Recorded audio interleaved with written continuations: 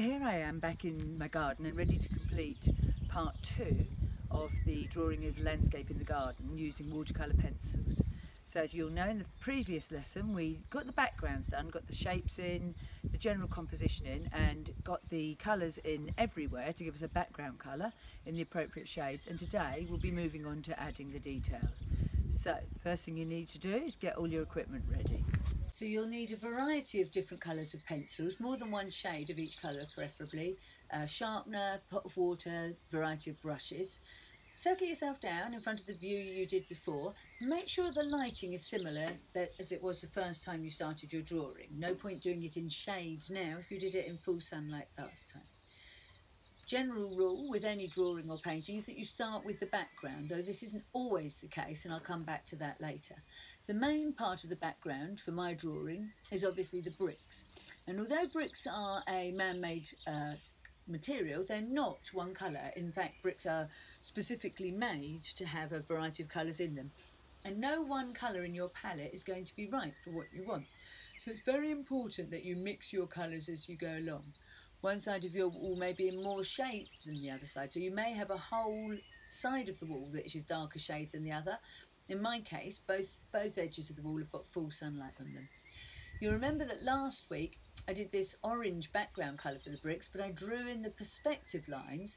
That means that this week it's very easy to get the lines to follow the direction they should, to give them a really good looking of perspective and disappearing off towards the vanishing point. But I won't have to paint in between the bricks the lighter colour of the pointing. There are obviously a lot of bricks to do, and that can get a bit boring, so you can always move on to a different bit of your drawing and then come back to the bit you haven't finished later. So if you're bored of bricks, move on to pots or guttering as you go, and then you can come back to them later. Try and remember dark and light. So if you're colouring something in, particularly something very dark like guttering, look to see which side is the darkest and you can get that side in darker. On the watering can here, the bit towards me is the lightest bit, so the left and the right of the watering can are darker. And I'm going to show that they're darker, not just by using a little addition of black to the darker areas, but also by pressing harder with my grey crayon.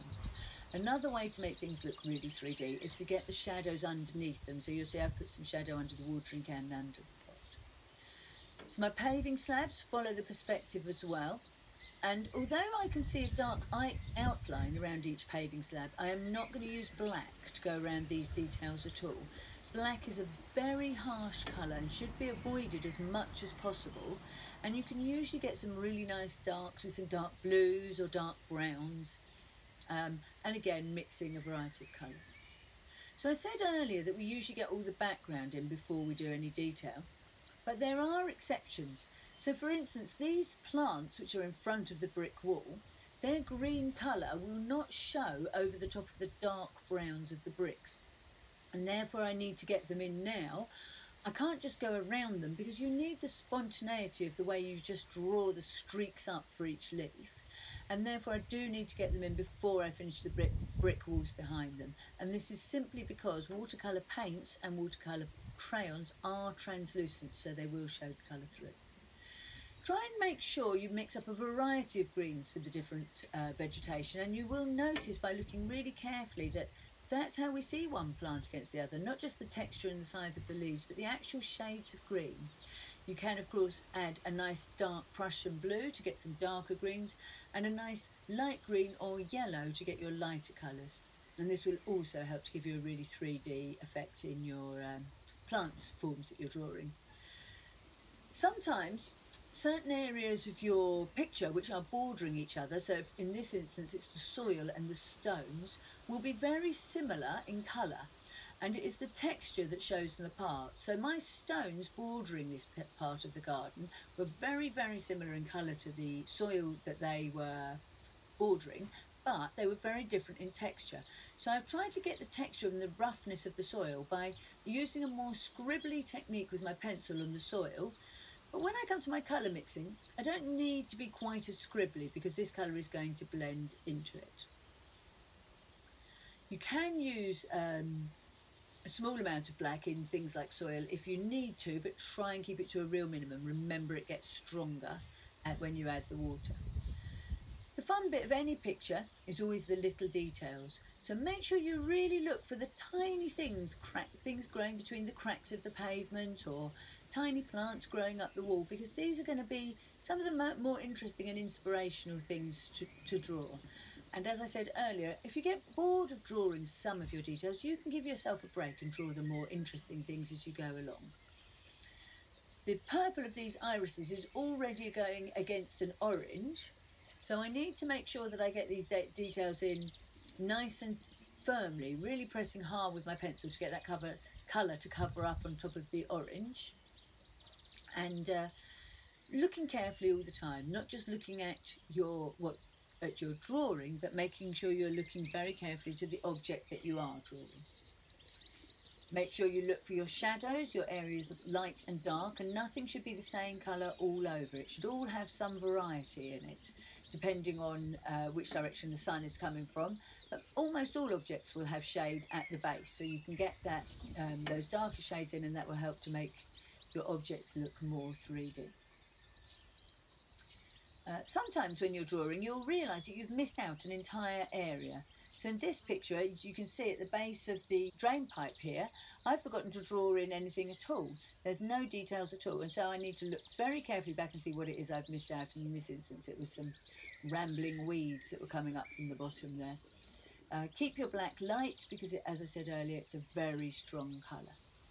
So when you've got most of your colouring in, you can start to add your water to your watercolour crayons and giving yourself a more of a painted effect. You need to use the right size brush for the job, and for the little details I'm using a very thin brush here.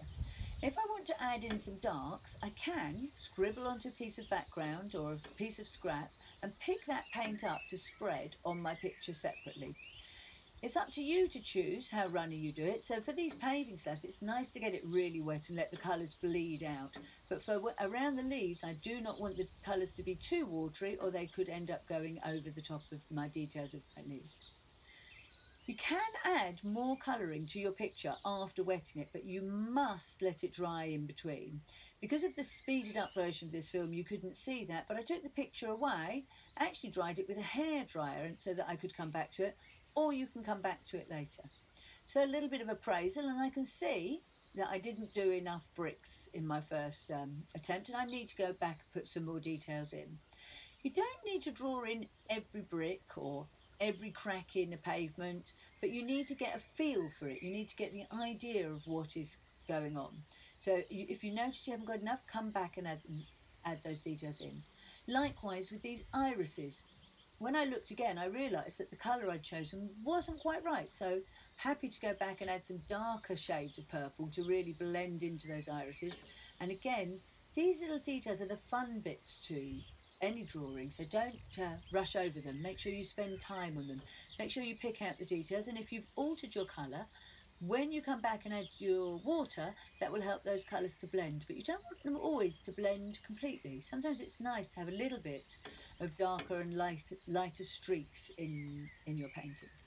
You can adjust colours. I found my soil was too brown, so I'm adding some greys in there. And this area of the painting hasn't had any water at all. I'd had a little break from my painting and then came back to finish this bit off later. So I've quite enjoyed the technique of getting one bit watercoloured in and then coming back to it. So provided you do dry it completely in between, and as I say, the editing of this film doesn't let you see that, but I've taken it away, got it really dry, or left it for half an hour before carrying on. And so when I come back and add extra crayons, my picture is completely dry at that stage. If you don't let it dry out, the crayons behave very differently. So again, a little bit of appraisal, realising I do need a few more bricks in, even though I won't want to get them all in. It needs a little bit more. Too much light orange going on, so it's seeing that even though I don't want to do the details of the bricks, I need to get some darker colours in, otherwise my palette is looking a little bit off. The texture on the leaves can vary from plant to plant. The texture can be enhanced by the way you use your paintbrush. So if you've added texture in a certain way with your crayons, try and mirror that texture when you come to crayon them in. Do not just go blankly over the whole area, but pick out the leaves and texture bit by bit, so a little flicky motion of your paintbrush can really help.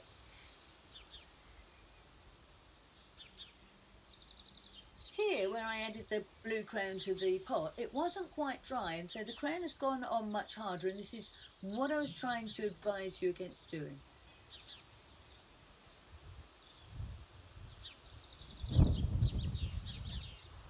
It's going to take me a while to finish this picture, so I think I'm going to sign off now and leave you to finish yours at your leisure. Enjoy yourselves, and if you want to check out the written part of the lesson on my website, andreafarndonsartworks.co.uk, feel free, and I'll see you with my next lesson. Bye.